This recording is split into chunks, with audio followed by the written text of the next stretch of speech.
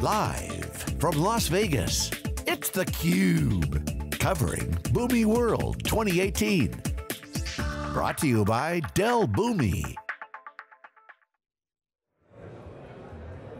Good evening, welcome back to theCUBE. I'm Lisa Martin, live from Las Vegas at Boomi World 18. Been here all day talking with Dell Technologies CEO Michael Dell, to Dell Boomi execs, customers. We're joined by a couple of gentlemen now. One is a customer of Dell Boomi, that's Peter DeLonge from DigitalANGLE, the CEO and co-founder. Welcome. Thank you. And Mike Veldhuis, co-founder of Nalta, which is their transformation partner. Guys, thanks so much for joining me on theCUBE this afternoon. You're welcome. You're welcome. So I first saw you this morning on stage, saw you accepting your award. This was Dell Boomi's first time honoring and recognizing customers, so congratulations on being the winner of the Emerging Technology Award. But let's start by just giving our viewers an idea of, we'll start, Mike, with you, Nalta, as a Boomi partner. Yep. Tell us a little bit about Nalta. What do you guys do? What makes you unique? Where are you based? Well, first of all, we're from Holland. You know, so for us it's great to be in Vegas, great to be in the US and tell our story over here. We started in the Netherlands in 2000. We're not a very big company compared to many large US companies. We're a team of 60 people. And we started as an infrastructure company in 2000, already a Dell partner. We had a software department as well, a software company, and what's so cool about IoT and the stuff we build nowadays is that we combine those two disciplines into great IoT platforms like we did for DigitalANGLE. So let's talk about DigitalANGLE, thank you, Mike. First of all, I love the name. There's a lot of significance to that. We talked about award winner for Dell Boomi. Tell us a little bit about DigitalANGLE. What was the genesis of creating it not so long ago? Well, the first thing was, if you look at what's happening within healthcare, one thing that's really important is getting the qualified caregivers, because there's a big shortage on that. Next to that, if you look at the development of the baby boomers, so the older or the seniors are, the group is growing, and on the other hand, the caregivers are less available. So how can we match that? So we need new technology. So the first question was, or the main question, can we connect smart healthcare products to the internet? And maybe with those products we can help the healthcare sector. Give me an example of some of those products that you're talking about. The first product we have connected to our platform is a smart mattress. A smart mattress. Yeah, and it's embedded with light sensors, and it measures, for example, the way a person lies on a mattress, but it also measures the heartbeat, breathing rate, all those data variables. Wow, that's pretty cool, smart mattress. So you had this idea, really kind of nothing in the Netherlands or even here in the US at the time, but healthcare is one of those industries that obviously we're talking about life and death situations. There are so many devices that are not connected and people can lose their lives as a result. So walk us through this concept of a smart mattress and how you're working with manufacturers to build that, and then we'll get to how you're working on transforming with Nalta. Yeah, no problem.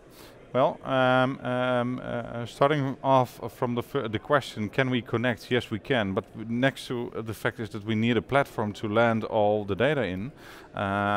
We need customers like manufacturers, because they must produce products that are able to generate data. So the first one was the mattress, the next one is a bed, a wheelchair, so we already have several products live within a POC situation. And that's where we got off, yeah.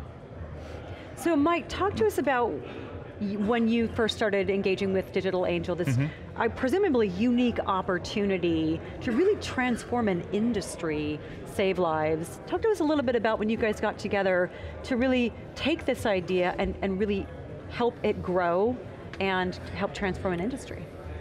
Now, first of all, for us, it's wonderful to work on such a use case. Like you said, you're potentially saving lives. And IT sometimes is so IT-ish. You're talking about technology, tools, applications, technicians, engineers, it's all on that IT level. And that's perfectly fine. They're solving problems and challenges. But talking about a business case or business itself is so energizing because you can actually tap into a customer's need and help them find solutions and challenges and solutions for the challenges they have. And in this case, we're talking about IoT, Internet of Things, which is a little vague. Digital transformation is even vaguer. Right. So when Digital Angel approached us with this, on first sight, very simple need, we want to connect a mattress or a device to a platform to present the data and the insights of this device to the end customer in favor of the patient. It's our job to start questioning and listen and put it on paper, write user stories, get a clear picture of what the actual need is. And then from that, we build a first project and a first product and eventually the first platform. And that became the Digital Angel platform itself. So and you've done this in a very short period of time. True. Yeah, I think the 18 months? No. It was faster. The first version was within 7 months. Wow, 7 months. Yeah, and that's the beauty. If you can cooperate with people with knowledge like Nalta in a partnership, but also the availability of components like Dell Boomi. Yeah. So you can fasten up the process to create new things, and that's really important to get much further and get things done. So let's unpack that a little bit more. Dell Boomi's platform as kind of a fuel or maybe some power to your platform. Mm-hmm. Talk to us about the integration, how you're using it specifically, and what some of the new things that they announced this week. How does that excite you about being able to grow your business?